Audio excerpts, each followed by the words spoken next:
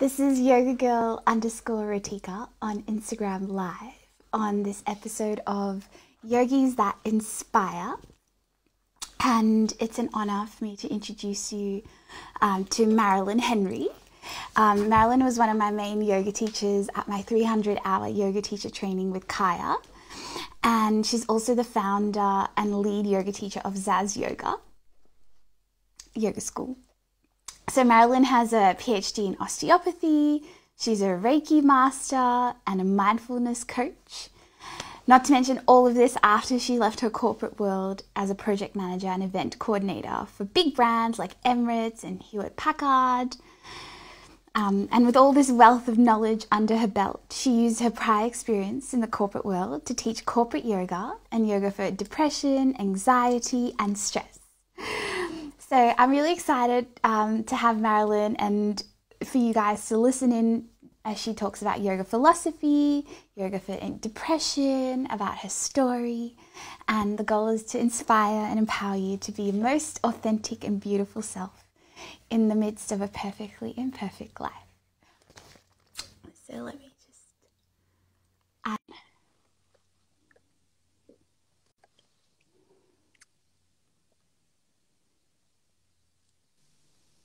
Hi! Hello! Welcome back! I'm so happy for this opportunity to see your beautiful face again. See, you get me twice. How amazing! Yes! Thank you so much.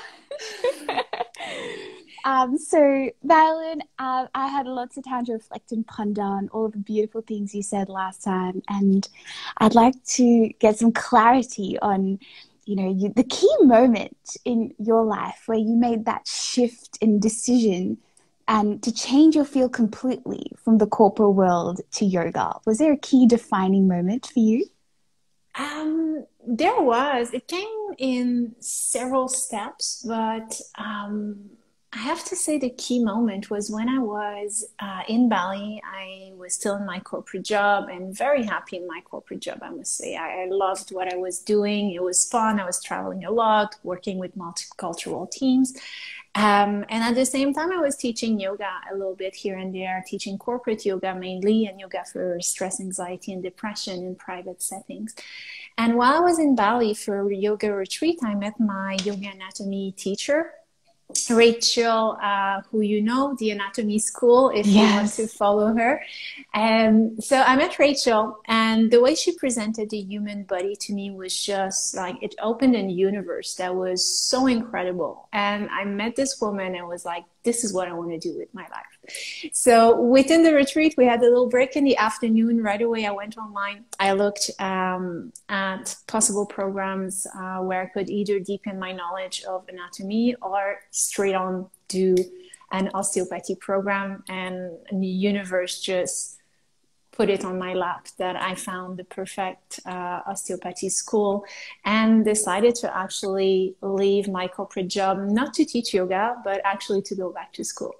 And this happened as a desire to deepen my knowledge of the human body, to better serve my students, to better understand the relationship between physical pain and emotional pain, how our life experiences impact us on a deeper level, and sometimes emotional wounds will just present themselves physically later in life. So yeah, I know that many yoga teachers just get tired of their corporate career and just say like, screw that, I cannot take it anymore, I'll go teach yoga. For me, that was not the case. It was really a desire to learn more.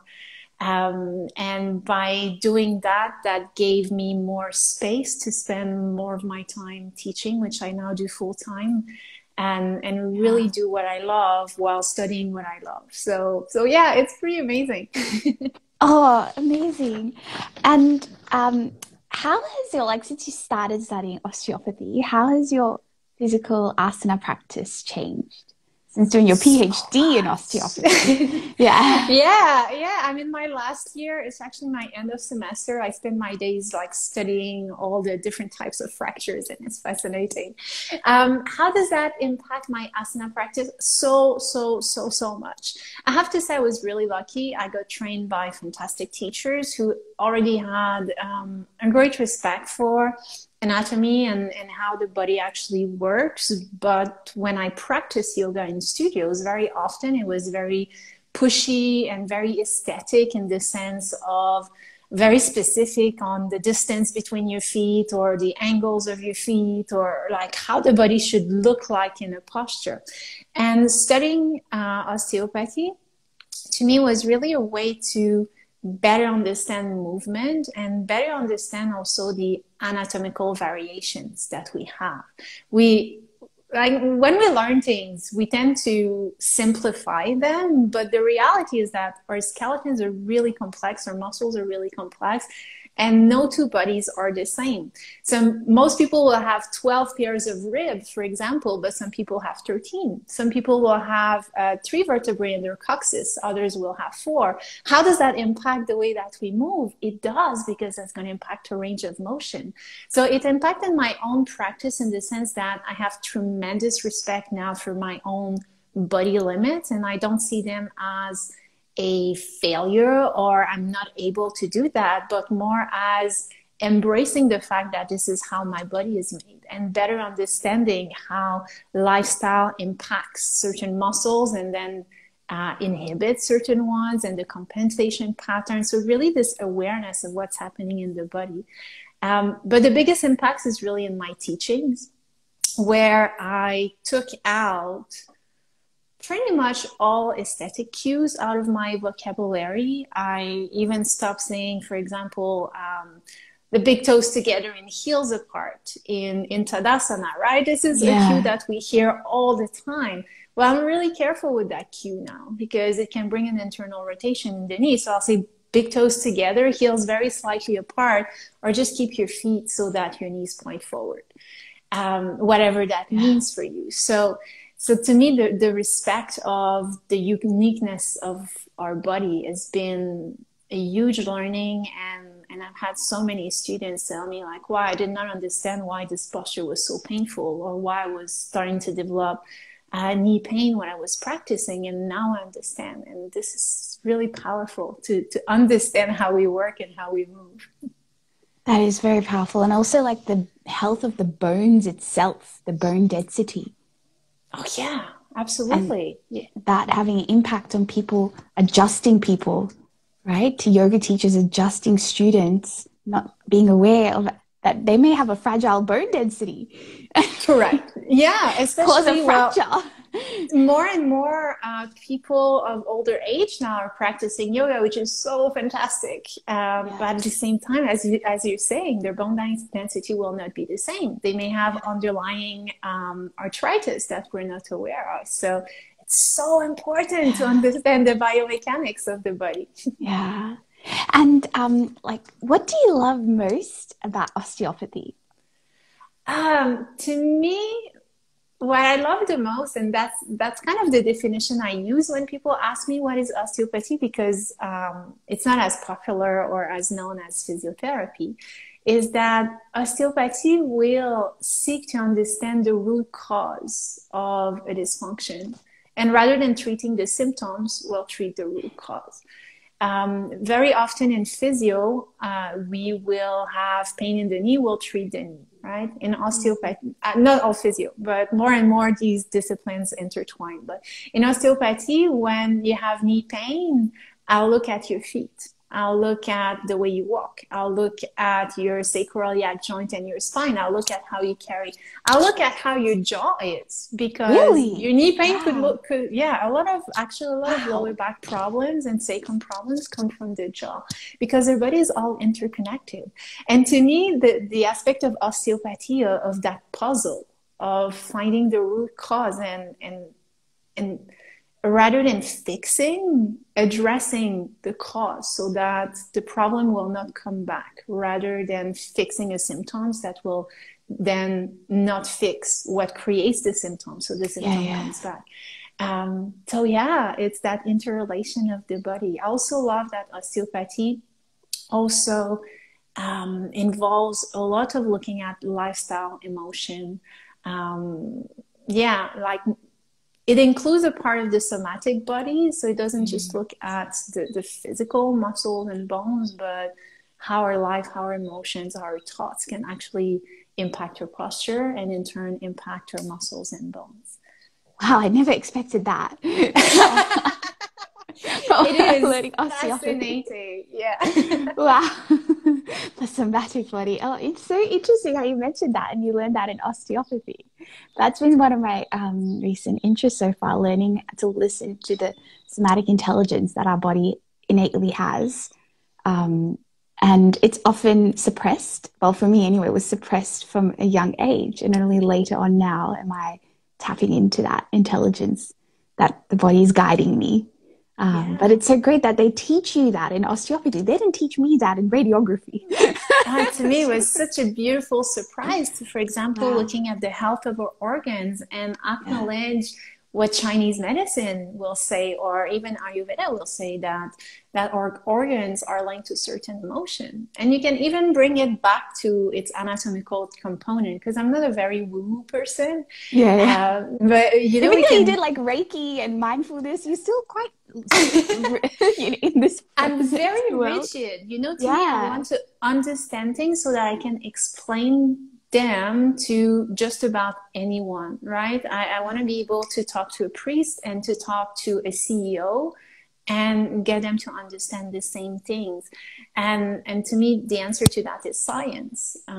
Science allows us to relate to things that we can see and touch, or that have been proven with methods that we acknowledge. So I really love that we can now more and more look at the science of emotion and the biochemical response of the body, and how our emotion through the hormones and neurotransmitters will have different impacts, and how some fun ones, for example, laughing improves your memory, because laughing has an impact on the activation of the cells of the brain. And I'm just gonna remember that. So laughing to remember that fact.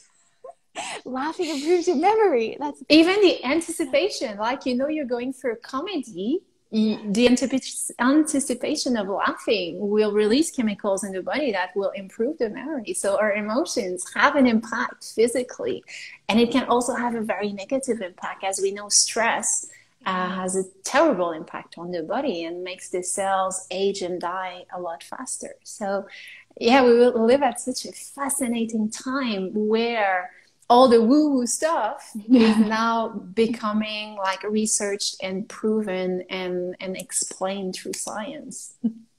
That's so fascinating, because knowing you are quite rigid. You have a really scientific explanation for everything that you've taught in yoga, and which is great. But then, what made you learn? This is a bit off topic, but learn Reiki. And oh God. Yeah, like how did that tie in? And what do you think of Reiki? Do you think it actually works on the energetic body? Do you believe that? Absolutely. I think that Reiki is a very powerful and effective healing modality. I think that the placebo effect as well has an impact, but there's been now double-blind studies proving the effect of energy healing to a certain way. The way I got into that is it was just presented to me at the perfect timing.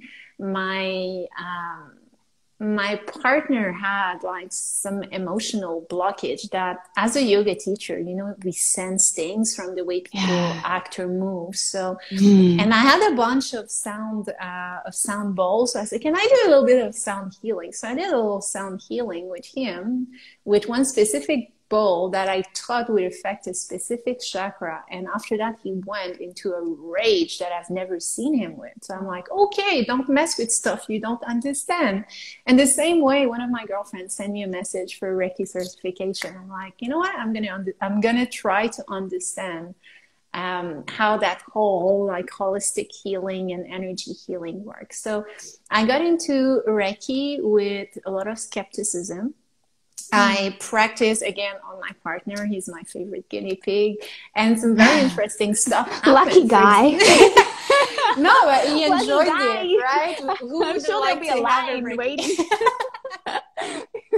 Who doesn't like to have a free Reiki session? But with you, you know.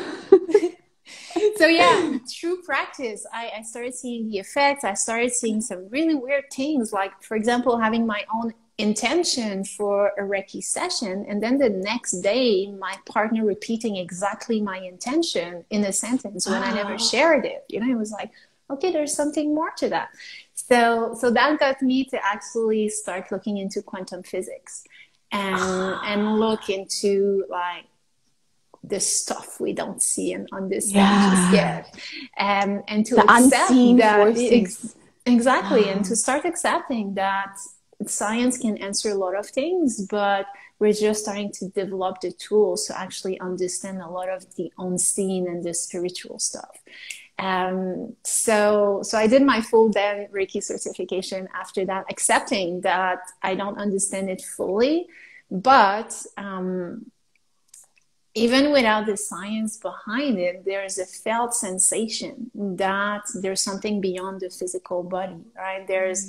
I do believe there is, some people call it the universal mind, other people call it the field. I do believe that our thoughts and our emotions, being electrochemical reactions, do have an impact on our fields. And you know, we can sense sometimes when our hands are closed that there is something that happens between our hands. So I accept that, although I cannot yet explain it. And I think that to have this open-mindedness also allows me to be a better yoga teacher, because yoga has all of these concepts, for example, of the koshas, that there are 4 to 6 layers depending on the lineage beyond the physical body, right? We have our energy body, our emotional body, we have our mental body. Yeah. So I forgot the other two. I forgot. I was actually saying this to someone the other day. I forgot the other two. Spiritual body. So we have our 5. Our physical body. We have our energy and emotional body, which is the second. And then we have our mental body, which is kind of our rational thought or subjective mind. Then we have the intellectual body, which is our objective mind. And finally, we have our bliss body, which is kind of this feeling of connection and joy that we have when we're either in a deep state of meditation or a state of bliss, right? So yoga acknowledges that and models it in these 5 layers, and science hasn't caught up with that yet. Am I going to not believe in it because science hasn't caught up? Well, no, because it helps me understand other things, right? Although it might not be proven scientifically, to me, it's a model that helps me understand the mind-body connection or the impact of the practice.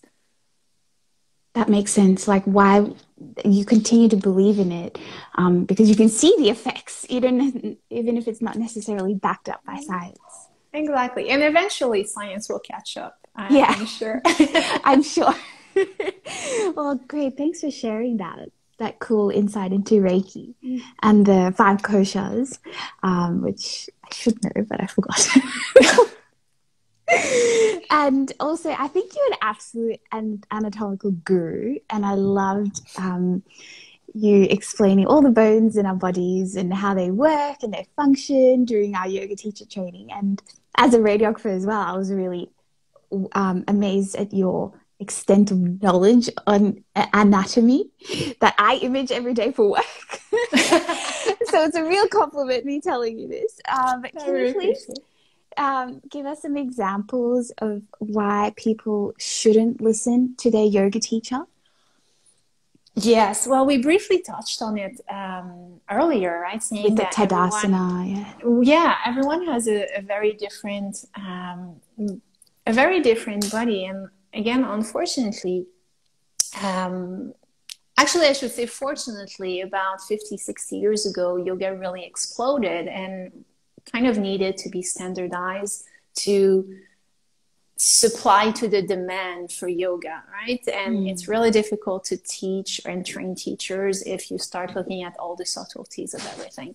So my belief is that yoga was standardized a few decades ago, and that then carried through certain lineages of yoga, and Ashtanga and Vinyasa are part of them. But if we also look at Hatha teachers will use the same kind of aesthetic cues.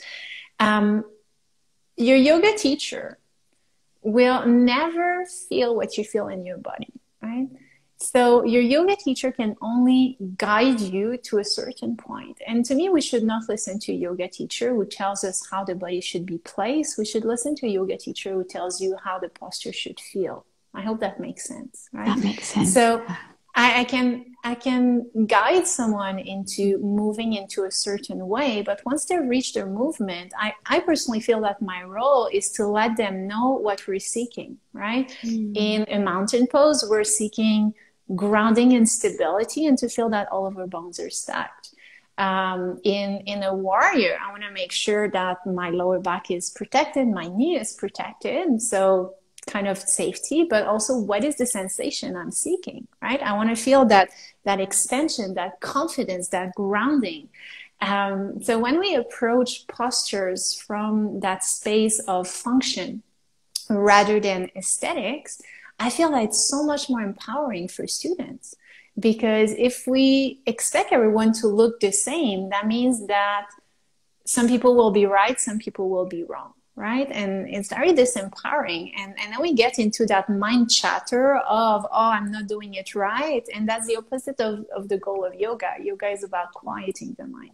So, so I believe, and I encourage students to be empowered in their yoga classes. And if a teacher is not providing cues that feel safe in their bodies or that trigger any type of pain and discomfort, find your own version of the posture. Find a posture that feels safe and empowering. And what is beautiful with that approach is that we can then carry it from the mat to outside of the mat, because in our life as well, no one is the same, right? And people can teach you something like very strictly. If it doesn't work for you, why would you do it this way? Right? We're looking for a result, but our way of achieving this result can be very different. So yeah, I think our students should be empowered and should not be afraid to say like, no, this cue doesn't work for me, so I'm going to do it my way and in a way that is safe for my body to reach the same goal. And that's why we have so many variations of the same postures.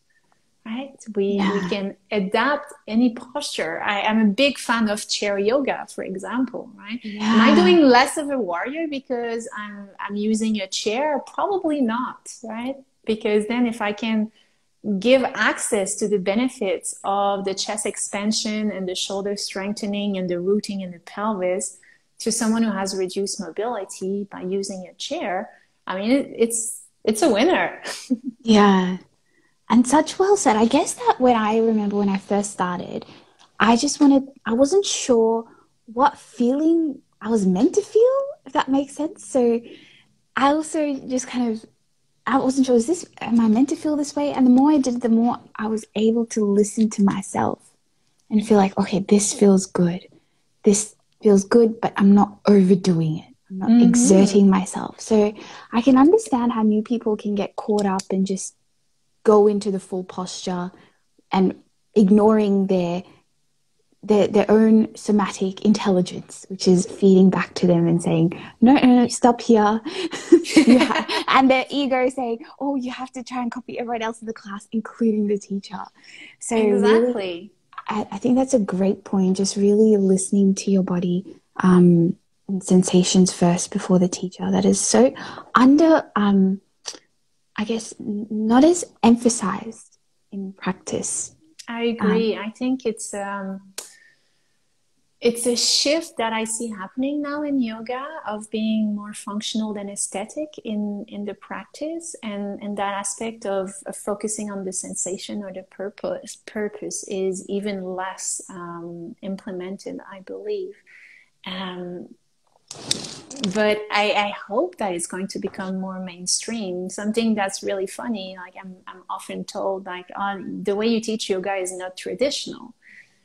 because we think that tradition is the 50 past years where we told people to put their foot at 45 degrees, right? Yeah. But the yoga tradition is a 5,000 years of tradition of connecting with ourselves. So I feel like I'm more traditional when I don't tell people how to place their body. I tell them to tune into what they feel. That's my personal opinion. Oh, that's great. I love that. Focus on sensation and purpose. That's the key point I wrote here. That's fantastic. Thank you. And what are your current yoga philosophy inspirations? Because I know you love yoga philosophy. So what currently inspires you? That's a good question. For me, I always go back to the sutras, right? And because the sutras to me have the answer to everything in a way that I can very easily relate to. And I have to admit that at the moment, because I probably almost know the sutras by heart by now, I've moved like into other direction and focusing more on the somatic experience and linking the mind to the body and looking at the subconscious and unconscious, maybe in a more modern way rather than the philosophical way, right? So looking at the brainstem and its impact.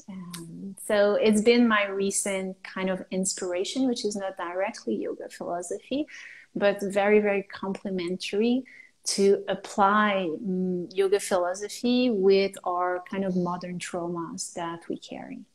Interesting. Can you give us an example?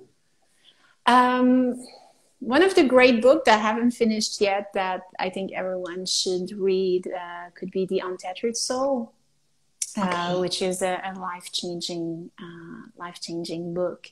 Looking at the theories of trauma release from Peter Levine. Things like that, like fascinating books about the functioning of the mind, which are not looking at it from necessarily psychology, but more from from biology, but still with the philosophical aspect of it. I'll send you a few references. Okay, cool. I'll add them to the comment section underneath the live. And that's great that you're embodying the somatic experience with the philosophy. That's such a great. I didn't expect that actually. And I know you taught us the Vijnana yoga practice by Oritz and Gupta. Now, what do you love? What drew you to that practice? To delve deep into that and make you teach me that now, that I love it too now. I love the Vijnana practice so much. For those listening who don't know Vijnana, it's a very, very small lineage of yoga with not that many teachers. It's not available in all countries, and I was really, really lucky to be trained by Kaya Peters and Sane, who you had as a teacher as well. Yeah. Who introduced this practice. So why I love it? Well, Vijnana has its root in Vinyasa, right? So Orit herself was trained by Krishnamacharya. So it's still a very flowy and active practice, which number one, that was a criteria for me. I needed an active practice. But compared to the Ashtanga practice, for example, which could be a comparison to Vijnana practice. Ashtanga, you do the same series every day, right? In Vijnana, primary, secondary, and you have a morning and an afternoon practice for every day of the week. And what made me fall in love is that these practices have a purpose, right? What practice do we do on the first day of the week when we come back to the weekend and we've been disconnected and partying? We need something really grounding. what practice do we do middle or end of the week when we're getting tired and our energy goes down. We need something more energizing. So again, it's about moving with purpose, that I think Vijnana brings as a style of yoga, which is really, really beautiful. It's also, to me, a more feminine type of practice compared to the very yang, masculine movement practices that we see in most yoga lineages. And by this, I mean that there is so much fluidity and presence and felt sensation in the practice, right? Every movement is very mindful, is very embodied and present. And it's not, again, about how it looks. It's about becoming the movement. And so, yeah, that makes it a very embodied practice and a very mindful practice, which to me is true yoga. Yoga is about that connection with ourselves. So to bring that on the mat, we need that presence and mindfulness. So yeah, I'm very grateful to have been introduced to this practice. And it's such a great tool to maintain a self-practice, don't you think? Yes, it is. I remember Sana telling me, because I would always go to yoga class, and she's like, you need to sit on the mat and do self-practice. I'm like, it's the hardest. She's like, yes, but that's where the benefits happen. So That's true. it's true. And then I'm not going to say I do it every day, but I do try to do even a small self-practice throughout at least the week, and every day a little bit. And I'm going to borrow the book from Osha. I'm going to tell her she's got the book here in UK. I left mine in Australia. So she said I could borrow it. Yeah, the book, the Monday, Tuesday, Wednesday, Thursday. So I'm going to. She said I could borrow it. I'm like, okay, I'm going to borrow it from Osha. And yeah, so I agree with you. Thank you so much for sharing that insight, because like you've done Ashtanga, you've studied so many styles and practice so many styles. So I was so curious why you love the Vijnana, and having learnt from you as well. I remember you saying, like, even feeling through the transitions is not necessarily like, oh, stick your arms out straight. It just it's what happens on the way. Yeah. Like every single movement is also practice, and feeling the air against your fingertips, like pushing that, and it's like that energy, you're feeling the energy in the air. Exactly. So I remember you saying that, and I thought, oh wow, I never looked at yoga that way until I learned from you. I looked at yoga like, okay, my alignment, this arm here, that, now I'm in the pose, but that's not it. Like flowing, like it's almost like a Tai Chi yoga, I felt, flowing in and out of poses, and it's like a moving meditation.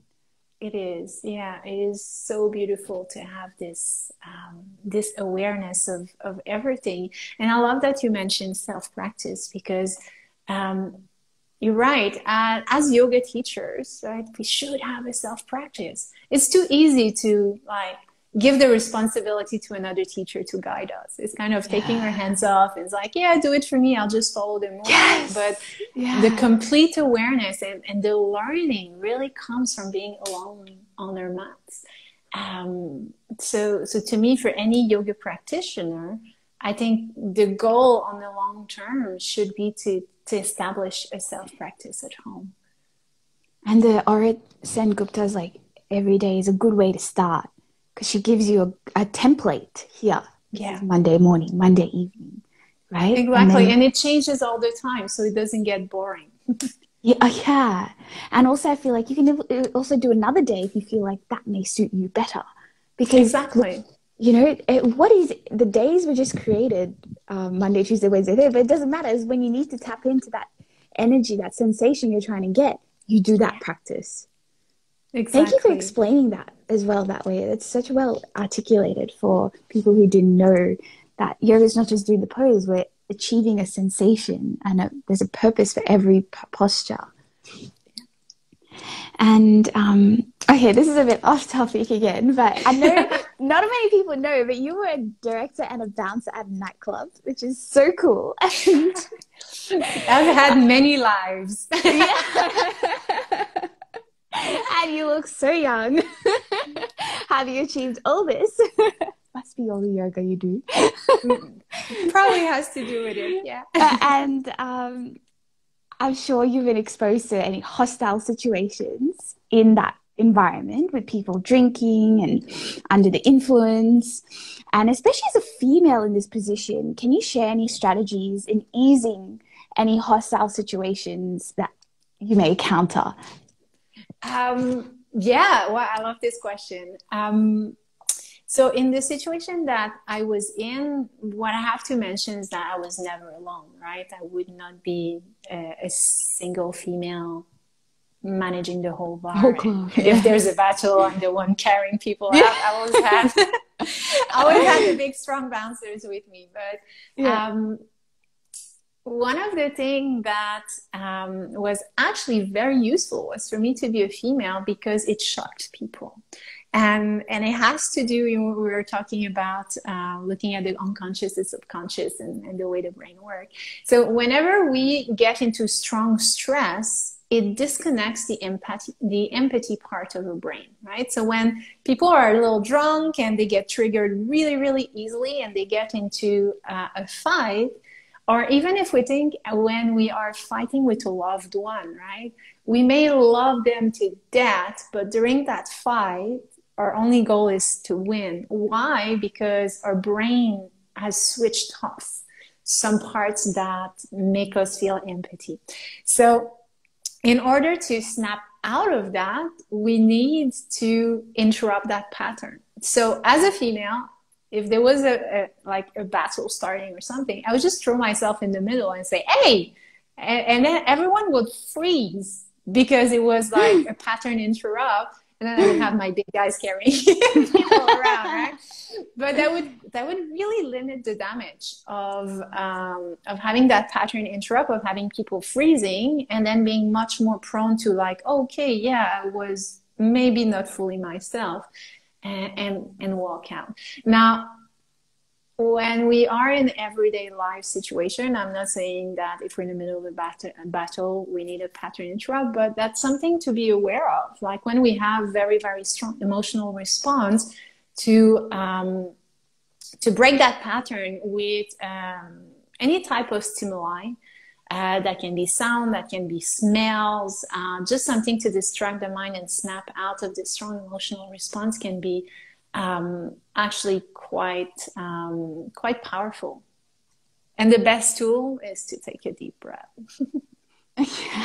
And lengthen our exhale. No, but truly, like when we take a deep breath and lengthen our exhale, our parasympathetic system comes back online. And then we're more apt to respond appropriately in consideration of the way human interacts, if I may say.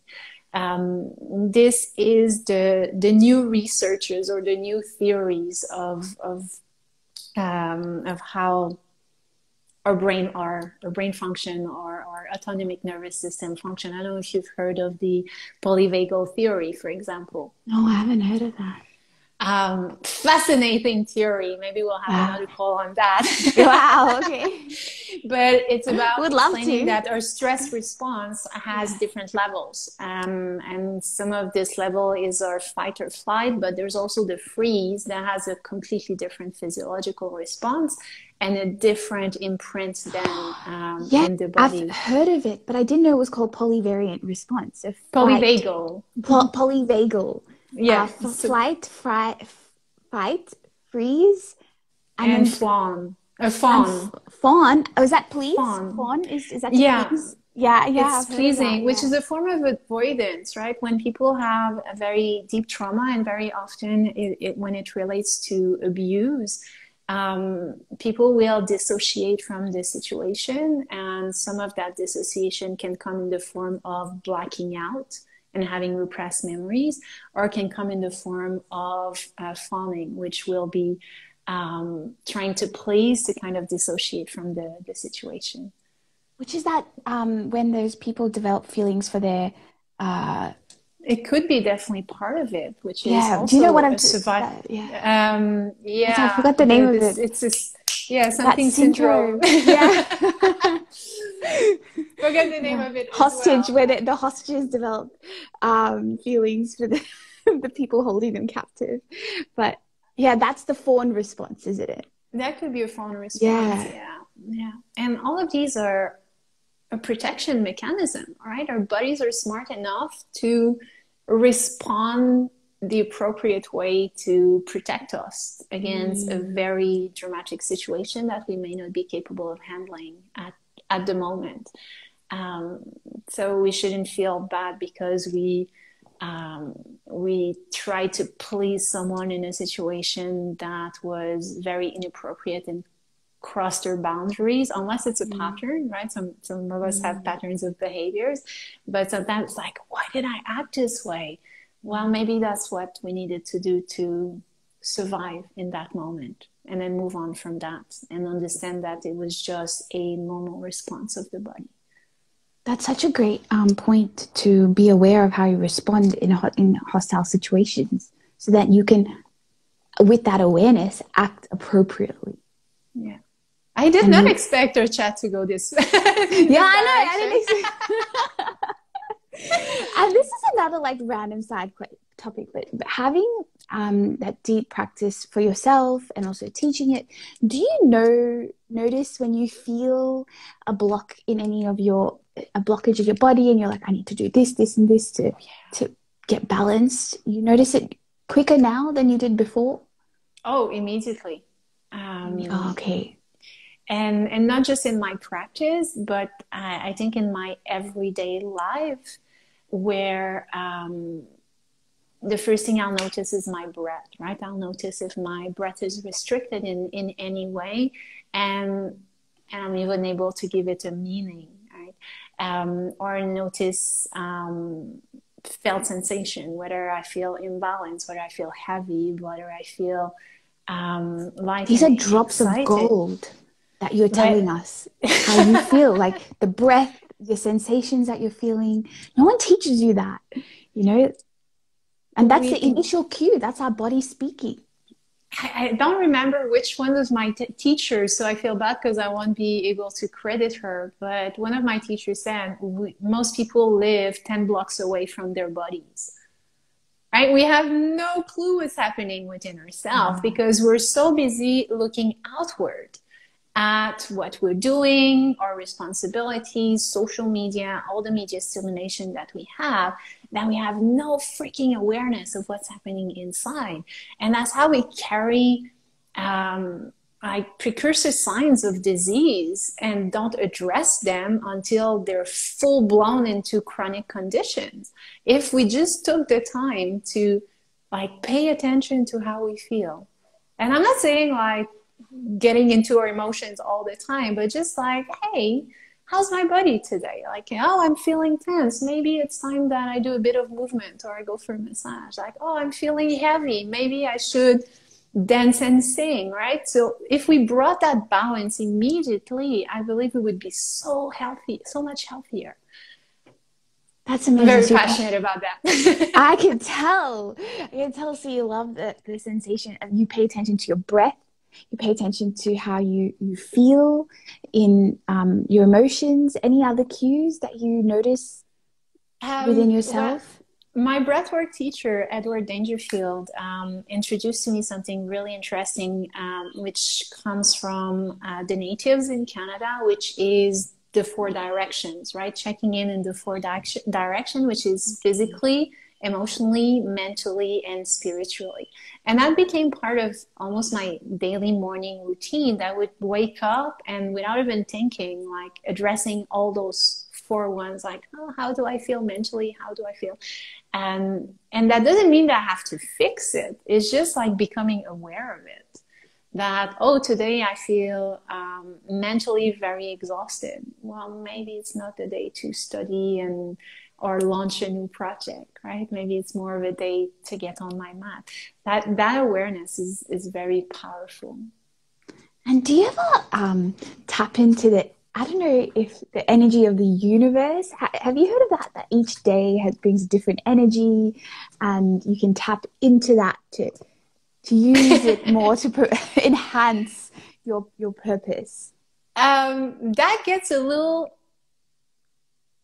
out there for me, from from my understanding of the world. And I know that some people are very in tune with that. This is not something I've looked into. However, I'm very in tune with how the seasons, the temperature, the moon cycles will affect our bodies, our energies, even our hormones. And when we talk moon cycles, like in yoga, there's a lot of stuff about moon cycles, and it seemed very woo-hoo, but every living thing is impacted by the moon, right?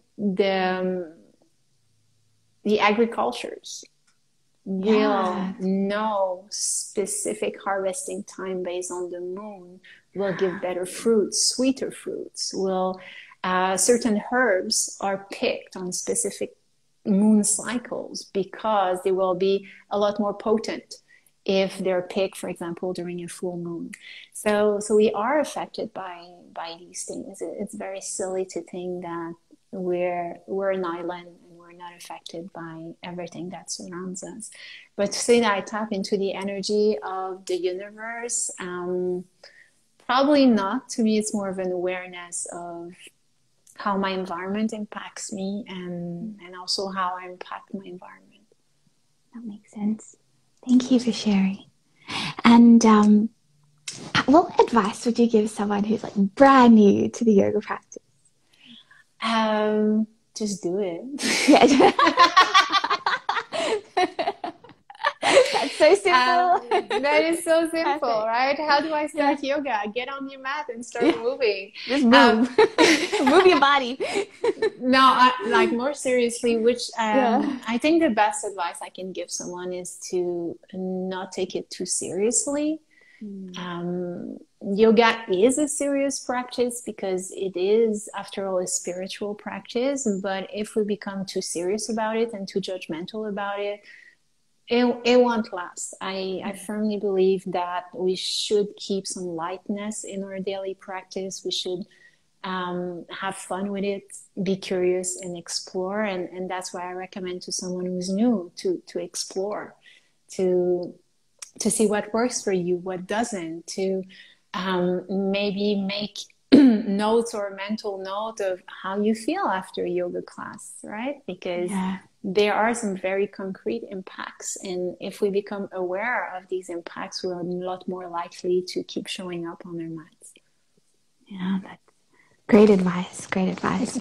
And I know, especially now these days, a lot of people may feel, depressed. If they're in lockdown. I know Australia right now is in lockdown. And is there any yoga postures or practices that you can recommend to help reduce that depression state of mind, the depressed state of mind? There is. Now, I would like to say, like, if we feel a little down rather than depressed, depression is a condition, and I don't want to start encouraging people to self-diagnose. But when we feel down, and the last year has been very blue, prone to that, they're very blue. So there's these feelings of heaviness and stagnancy. So it's good to bring some energizing practices. And energizing practices will be your heart openers. And I think heart openers are so prescribed during these times to energize, but also to remind yourself of our connection with others. So heart openers, inversions within your practice. Don't start doing headstand if you haven't done headstand before. Just put your legs up the wall and chill. Exactly, legs up the wall, or even downward facing dog is an inversion. Or shoulder stand is my favorite. Arm balances, again, if that's in your practice. Surya Namaskar, either 27, 54, or 108 Surya Namaskar, again, depending on your level of practice. It's a really beautiful active meditation. It helps to calm the anxious mind and bring a bit of activation if we feel blue or low energy. And it's very empowering to do 108 sun salutation. Wow. I think I've done that once.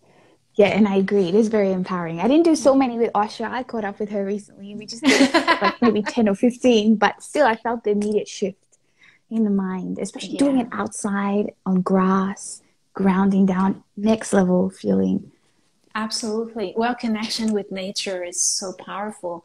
And now the northern hemisphere is coming into spring and summer. So get outside, right? Even if we Yeah. cannot meet with groups of people, just connect with nature, walking barefoot in the grass, watching the birds in the trees.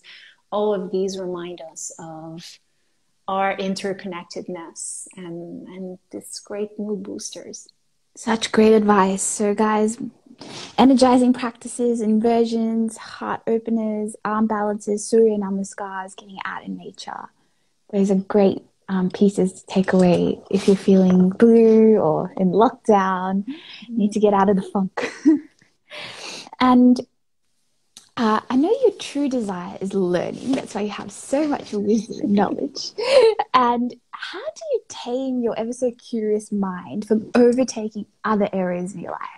This is a question because I also have a curious mind and I always find myself learning to the point where I don't want to do anything except continue my learning. And then I feel like I'm not living because I'm learning all the time, right? So I'm like, how do you That is do true. it? Yeah. Um, the way I've managed that, for me, work has always been a priority. So even during my corporate career, I was always studying. I studied psychology while I was in human resources. Right now, obviously, school takes a little more space than before because it's a formal program, and still, like I look at new programs and I want to register to everything. Everything. At one point, I need to prioritize um, what brings the most to my goals, right? So Yeah. for now, I have specific career objective, the way I want to show up for my students. I'm going to prioritize what will add to that. You know that one of my dreams is to do a PhD in quantum physics, right? Yes. That's going to come later because it's not necessarily going to make me a better yoga teacher or osteopath or breathwork practitioner. So I'm okay to pause it because I have more time ahead of me. I know that it's a lifelong process of learning. So yeah, I really focus on how I want to show up and what will bring the most value. And right now, information is so accessible. And knowing myself, I know that if I register to so many things, I won't finish them. And it's going to be a waste of time and a waste of money. So I've learned the hard way, paying for courses that I never finished. Thanks for And sharing. yeah, well, I think we all do. And I'm a big Yeah. fan of online learning, but that's one of the downsides of online learning is that it's harder to actually follow through and complete courses when you don't have that day-to-day accountability. So yeah, knowing yourself, knowing where we want to go, I think helps a lot. And I don't really have like this FOMO anymore. Oh yeah, fear of missing out. For those who don't know, Yeah. that's FOMO. Like, If there's a yeah. course now that I know I don't really have the time to do, I know that either it's going to be offered later or a better version will come eventually, right? Knowledge is Yeah. something that is constantly evolving, and the more the years pass, the more techniques, the more research. So yeah, no problem waiting because it's going to be even better later. Nice. I'm gonna think like that now.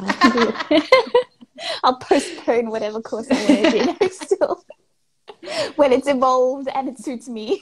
There we go. I mean, I wanted to do a master in psychology.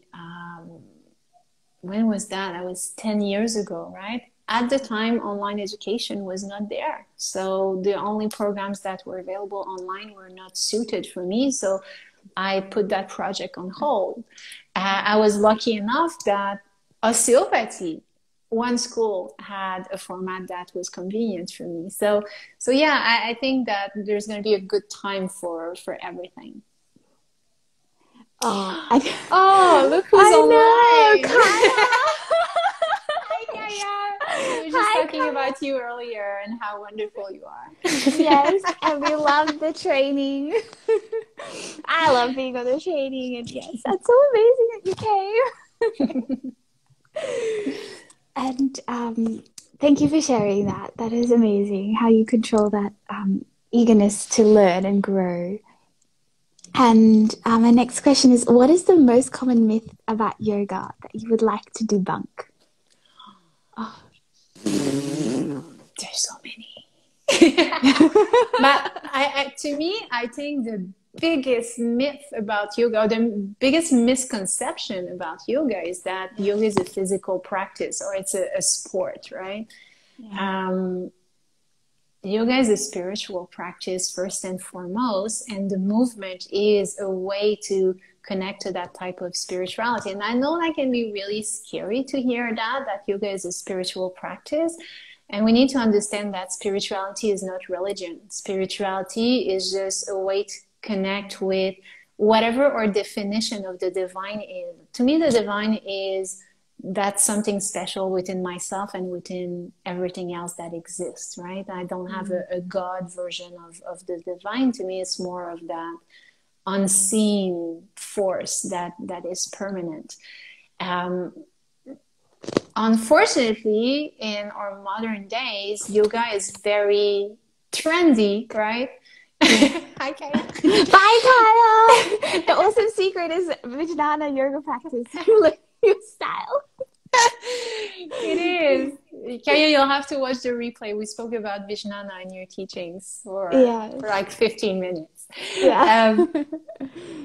So yeah, yoga is very trendy, right? So we plug the word yoga on everything, on teas, on whatever form of movement, on clothing, on whatever. Everything is yoga nowadays, and the interpretation, the kind of mainstream interpretation of that is yoga is movement.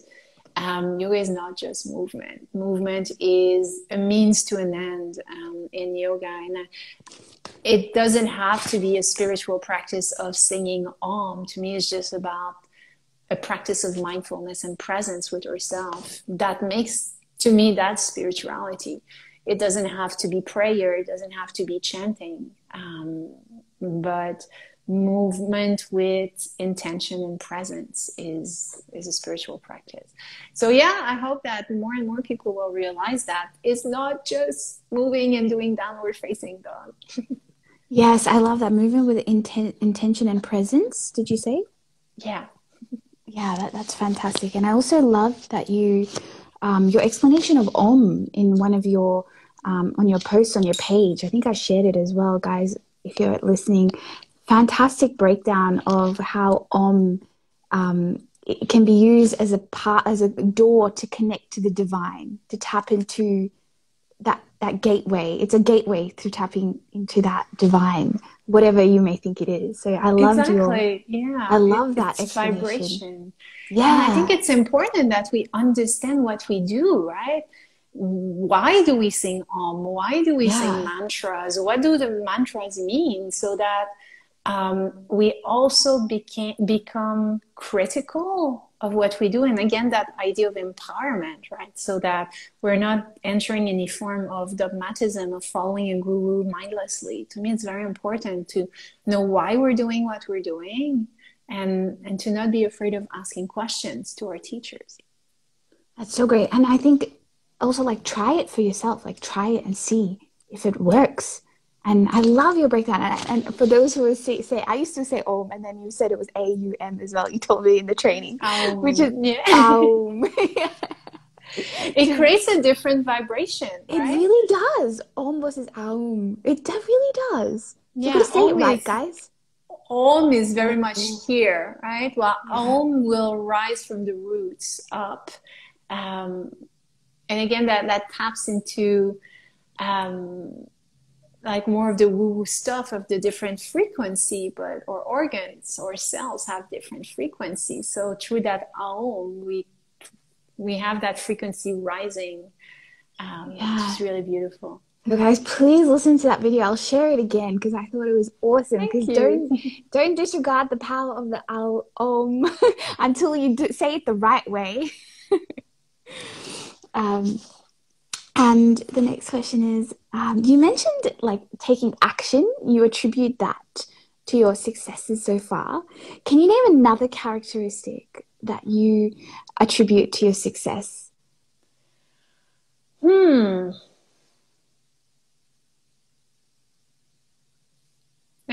About that.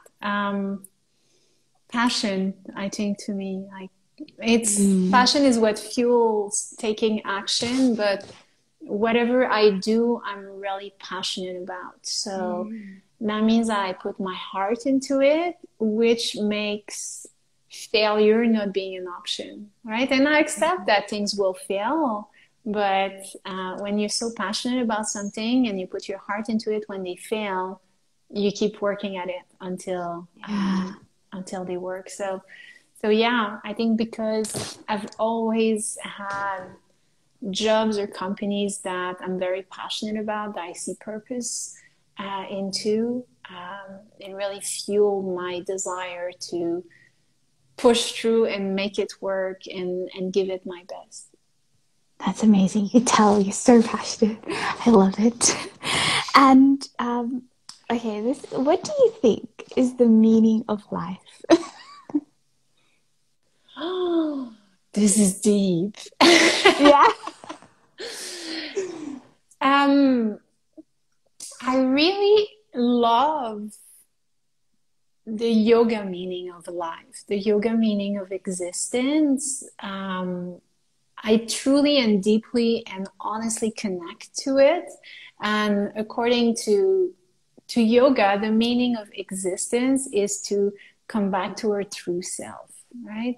So we are born pure and we go through experiences and we carry what yoga would call samskaras and karma, what our modern life could call acquired and kind of forced belief and trauma and patterns of behaviors. And I think the meaning of life is to actually find what lies behind all of these patterns of behaviors. And when we go back to being our truest essence, then we connect to the divine spark within us, sorry. It's a very, very deep. Yeah, it was a very deep question. I know. That's why I'm so curious. Yeah, with your reading and your life experience, I'm like, what is the meaning of life? And I mean, we can spend all of our... No, go ahead. It's like that quote from the Bhagavad Gita, you know, yoga is a journey from the self, through the self, to the self. Like what you said reminded me of that. So coming back to the true self. That's true. One full circle. Yeah, we're coming back. Yeah. What did you say? Coming back to who we really are. Yeah. Sorry, I think my connection is a bit unstable right now. So yeah, coming back to what we really are. And it might seem selfish. Others may think that the goal of existence is to help others. But yeah, I think that the more authentic we are, the more we can serve other people. That's such a beautiful... That makes perfect sense. The more authentic you are, the more you can serve. It really does. I love that. And the last question is, what about quantum physics do you find so interesting that you want to study it deeper? I know you touched upon it briefly before, but you said you want to do a master's in quantum physics. Is that right? Or a PhD? I'd like to have a PhD, in quantum physics. So me letters, but we'll see. You know, we're gonna go through it. We'll see. Yeah. To me, that's like a very long-term project. It's kind of my bucket list item. That's the only item on my bucket list, actually. Why? The first reason is an ego reason, and it's because I don't understand it. And it frustrates me that I don't understand the fundamental aspects of quantum physics. So first and foremost is from that frustration. I want to know something that I don't understand. Second is that to me, quantum physics could be the answer, or the missing link between science and spirituality, because it acknowledges the influence of the mind, the influence of the observer, and these are very, very hard to conceive. And that's why we get into spirituality and religion to explain them. But what if science can bring that? So for me, it's that curiosity of bridging science and spirituality through, through potentially quantum physics. This is going to be a journey. I'm not ready for it yet. Wow, I can't wait to interview you again once you started this bucket list item of yours. And I'm just going through to see any more questions. Someone said, share some tips to connect nature through yoga and meditation. I guess practice in nature? What would you say? Practice in nature is Yeah. And someone else wrote, how vinyasa practice enhances the transcendental level. Ooh. I wouldn't know how to answer. Oh, that's it. I love that. I'll leave that to you. Vinyasa. I love it. To me, vinyasa is, I mean, the type of vinyasa that I teach, I aim to provide a moving meditation, not just a sequence, but truly a moving meditation. To me, that's what vinyasa should be. So by creating these sequences, we take the mind out and bring the full awareness into the movement and the breath and create a rhythm, right? When we get into these rhythmic bilateral movements, we tap into the subconscious and unconscious mind, which is super interesting. So vinyasa can be a gate to deeper states of consciousness if we practice it with presence and awareness, once again, right? If we practice it as aesthetic, place your foot like this, put your arms like that, again, we're in the doing, right? If we move from doing to being, then I think it can really be a gateway to deep states of meditation and potentially altered consciousness. Wow. Yeah, well said. And I do get that feeling when I do a vinyasa class that you literally just follow. Well, I practice without my glasses, so I can't also see. And I pratyahara, withdraw the senses, and it becomes like you do transcend the physical plane because you're not thinking. Well, I'm not thinking. The mind chatter is gone. I'm just moving, and it does become like a transcendental. Well, in my experience, anyway. No, it's a very valid sense experience. Yeah, and I think that this is beautiful. This thing of removing the glasses. Yeah, I don't want to get laser surgery and fully be present. Yeah, I don't want to get, people are like, why don't you get laser surgery? I'm like, no, pratyahara, withdrawal of the senses, that is gifted to me with my short-sightedness. I'm like, why would I want to correct my gift? Why would I want to correct my gift with the laser surgery? I don't want to see everyone else who's practicing next to me. I want to stick to my mat. This short-sighted is a reminder. Come to myself, right? This is amazing. I love that so much. And so I actually do enjoy having the ability to take my glasses off and on when I want to. I noticed the difference. Someone told me that's good. A lot of our energy is wasted through our eyes. Have you heard of it? Like a lot of our... That's true. So by not being able to absorb all that, and that's why people use so much advertising and marketing, so much emphasis on that, because they know what we see goes straight into it. It's the shortest path. The optic nerve is the shortest path from the outside world to the brain.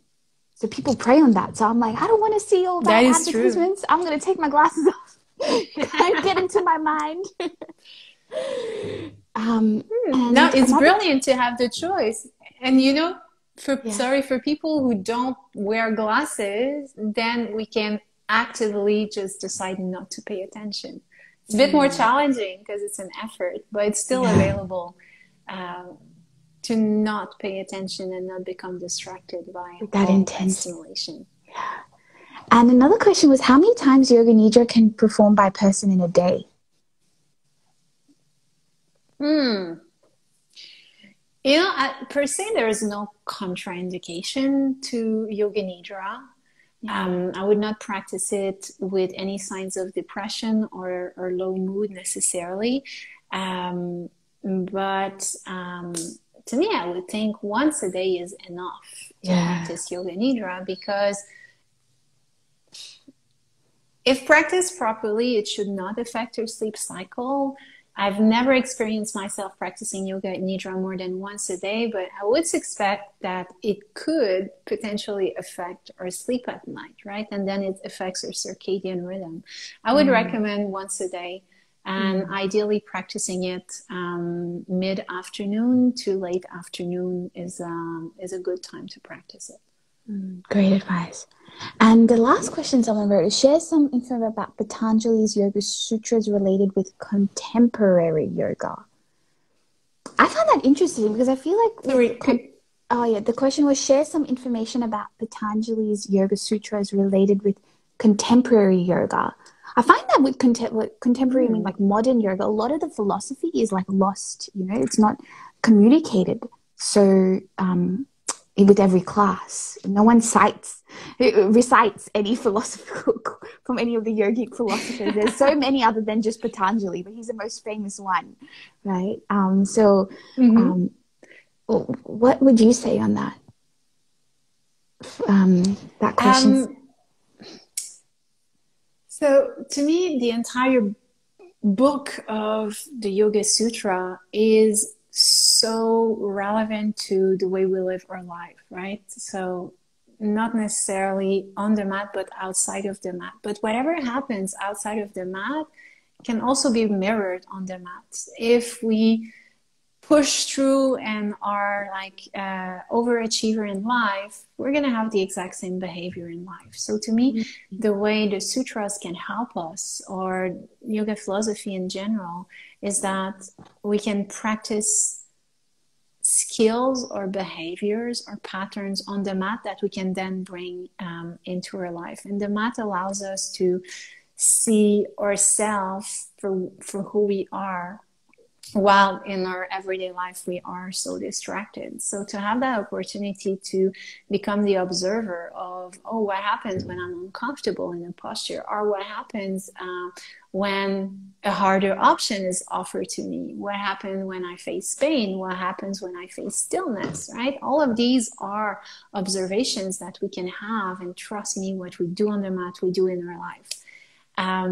Also, I want to mention that bringing yoga philosophy in yoga classes is not just reciting the sutras or reciting the Bhagavad Gita. I think that might be super intimidating to bring these big concepts onto the mat, but it doesn't mean that we can talk about truthfulness, for example, right? Which is one of the yamas, or that we cannot talk about opposite emotion, or that we cannot talk about steadiness and comfort, which is the sutra on. So without having to like shove philosophy into people's mouth, I think that the lessons that we learn from the Yoga Sutra can very, very easily be integrated. And it's up to the teachers. A lot of teachers are quite afraid to bring yoga philosophy in their classes. They're afraid that it might be either misperceived or rejected. I think that, on the contrary, if we bring it with a lot of respect and using examples that talk to people, that they can connect to, then it becomes a really, really nice way to have a deep impact on people's life. And that can be as simple as, like, watch the way your mind is talking to you right now, and would you talk to someone else the way you're talking to yourself, right?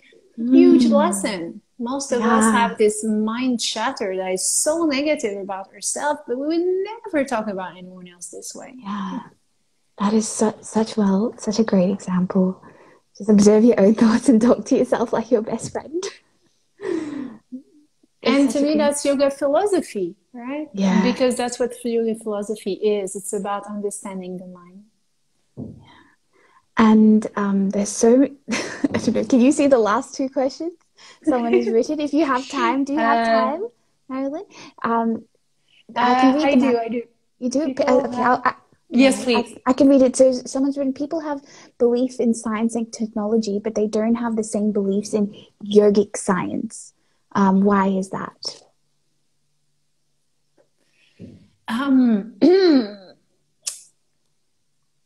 I think there's a stigma on spiritual practices that it's woo. And for that, because we don't understand it, it's easier to reject it. It's easy to push away something that we don't understand. And part of that comes from, I think, the way that we bring these concepts to people, right? If I show up with my MC Hammer pants, wearing tons of mandalas and smelling like patchouli in a corporate yoga class, they're not going to welcome me, right? They're going to think that I'm weird. So I think we need to talk to people where they are. And to me, I like being very grounded. That's my approach. And I see myself as the teacher who introduces students to yoga philosophy to make them ready to then go and study with gurus in India. This is not my role. Because my level of understanding is, or my passion is to make it very relatable into like our daily corporate Western lives. So I think knowing our audience is important. And based on, you were talking about marketing, right? Well, philosophy should be marketed as well. And marketing simply means talking to your audience, talking in terms that they understand. We can talk about the exact same thing using different words that people will relate to. And then they have that aha moment, and then they want to know more. And then they go study further with people that are more competent than me, I believe, right? My passion is to plant that seed by examples that they can relate to. Yeah, wow, amazing. I hope that answers your question. Yeah, I think that's a good answer. And I also agree that, like what you said, it's the stigma associated with yoga. And when you really look at yoga, I think it is a science, right? It may not be quantified, but for it to have lasted so many years, it's a testament to its benefits, right? And I don't need a scientific evidence to show me that. Yeah. Yeah. In India, actually, yoga is considered a science, and there's four main science. There's the Vedic astrology, which is not the horoscope that we have, it's a different one. Yoga, so Ayurveda, and Vastu Shastra, right? So these are the four traditional sciences that we have in India. Yeah. And that is so much information to deeply delve into, and it's such a serious topic of study. Like studying the Vedas, people dedicate like 12 years of their life. It's a serious study, and something I'm very. My next guest on this show is a Vedic philosopher, Ram Vakalakala. So if you stay tuned for future, it'll be great I'll be picking his mind on some of his amazing Vedic knowledge from studying the Vedas. And Marilyn, thank you so much for your time and showing up again and sharing this wealth of wisdom embedded with your life experience. I think you articulate it so beautifully, and you can tell you're very passionate about the subjects, and I'm such an honor to have you here with me. Can you please tell the audience more about what you can offer, what you do, your social media, and how people can contact you? Sure. So at the moment, we are running a fantastic online yoga teacher training, and I know that online may sound scary. I've worked online and studied online for the past 2 decades. So when we launched the program, it was with the awareness of the extra support that it requires, and in fact, it's a bit like doing a private yoga teacher training where Ella and myself are with our students at every step. Which is really beautiful. So this training can be found at zazyoga.com or onlinetraining.zazyoga.com. For people who have already done a yoga teacher training, we also offer a bridge program for yoga teachers. A lot of people, 70% of people graduating from a yoga teacher training don't feel confident enough to teach. So the bridge training gaps their knowledge, brings them the approach of functional anatomy in the practice, of mindfulness in the practice. So it's been a very successful program as well. And we also have a shorter course open to everyone. This is Journey through the Chakras, if you're interested to learn more about energy anatomy and the chakra system, with beautiful practices from Ella. So all of these are available on zazyoga.com. Also on Instagram at zazyoga. I love to receive questions and chat with my followers. So if you have any questions, feel free to message me. It's one of the best ways to contact me. That's fantastic. And I really appreciate you for meeting you, being my teacher at my yoga teacher training, but also after. I feel like I'm really grateful for the connection, and even you coming on here years after my yoga teacher training and sharing your insights means a lot. I'm infinitely grateful we connect. And so, guys, if you have any questions, please contact Marylene on zazyoga.com. Please follow Zaz Yoga and Yoga Teacher Training Bali. I can vouch for it. I can say it's very, very top-notch educators, and I really 100% would support and guide anyone to that portal for to yoga. And thank you so much, Marylene. I really appreciate your time. Thank you so much for having me. Thank you for your challenging and fun questions. And for anyone, if you want to keep the discussion going, please contact me via Instagram, by direct messages. I saw there was a few more questions we didn't have time to answer, so I'll be happy to continue the discussion offline. Wonderful. Thank you, Marylene. And guys, stay tuned for our next interview on yogagirl_Ratika. Until then, take care. And bye, Marylene. Bye.